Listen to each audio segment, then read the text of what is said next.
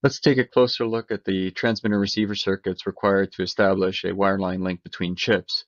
In addition to the serializer and deserializer, or SERDES, a lot of additional circuitry is required to complete the transceiver. For example, these two chips may operate at totally different internal clock frequencies. So the receiver needs to perform some clock recovery to comprehend the sampling times of the received waveform here. Moreover, in order to combat the frequency-dependent losses of the channel and discontinuities and the resulting intersymbol interference, equalization circuits generally appear at both the transmitter and the receiver. The idea here is that the channel exhibits the frequency-dependent losses shown here in red, and these equalization circuits exhibit a frequency response that counters that, so that the series combination of the two is the product of the red and blue curves having a flattened or equalized channel response over the entire bandwidth of interest. At the transmitter, equalization is generally performed in discrete time by taking a weighted sum of delayed copies of the transmitted data, as shown here. Here, the W terms are the tap weights of the transmit filter, and together this forms a finite impulse response, or transmit FIR equalizer. Receiver equalization may be performed by a variety of constituent components. It can be performed, for example, by a high-pass network in the termination of the transmission line here. An example is shown here. RC components are chosen and combined to form a high-pass response, as shown here. Active equalization circuits are often also incorporated into the analog front end of the receiver. A circuit like this is quite common. An RC degenerated differential pair offers a frequency response with a low frequency zero that gives rise to a high-pass shaped frequency response. Circuits like this are often referred to as continuous-time linear equalizers because they operate in continuous time and they're intended to be linear high-pass filters on the received waveform. Compensating a very high amount of channel loss can become very challenging. So to help with that, the symbol rate can be reduced by the use of 4 levels to encode 2 bits. So for example here, if we have a 2-level signal encoding 1 bit per symbol with a symbol rate of 20 picoseconds, we can instead use half as many symbols with twice the symbol time, 40 picoseconds, to encode the same amount of information.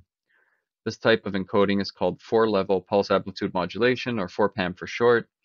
And because it reduces the symbol rate by a half, it generally reduces the Nyquist loss that needs to be compensated by the equalizers. 4PAM is used in most electrical modern links exceeding 50 gigabits per second.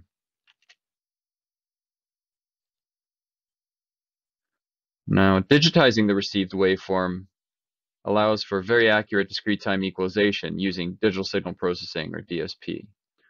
So for example, if we introduce an A to D in the receiver here, follow that with a parallel DSP, we can perform an FIR equalization and a decision feedback equalization, where recovered symbols here are passed through a second FIR filter and used to cancel predicted ISI of future incoming symbols. So this combination of a feed-forward equalizer and a decision feedback equalizer is quite common in DSP-based wireline receivers. In some modern wireline links, the combination of a conventional FFE and DFE is insufficient to recover the received waveform. In such cases, maximum likelihood sequence detection is being increasingly used. So here the key insight is to recognize that intersymbol interference is not really noise. It actually depends on the transmitted symbols themselves. So we can use the energy in that ISI to actually boost the signal power that we're trying to detect rather than just removing it, as in, for example, a DFE. The way we do this is to look at the received waveform. Here, consider the received waveform in yellow and compare it to the waveform that we would receive in a noiseless system with all possible combinations of transmitted sequences. So, for example, a particular combination of transmitted sequences we know would give rise to the blue wave shape if we know the channel response perfectly. And if we compare that against the actual received waveform in yellow, we see that they don't quite match. Now here we can consider a different candidate transmit pattern, and shown in blue. Again, we compare it, we see that it's not a very good match to the actual received waveform. And we do that for all possible sequences of transmitted data at the receiver until we find a sequence that matches the actual received waveform quite accurately. Maximum likelihood sequence detection selects the sequence of transmitted data with the lowest mean squared error as the most likely transmitted one, and then assumes that was the actual transmitted sequence and detects that. It's used as an alternative to decision feedback equalization in DSP-based receivers exceeding 100 gigabits per second and can provide a performance boost of 1 dB or more in terms of signal-to-noise ratio.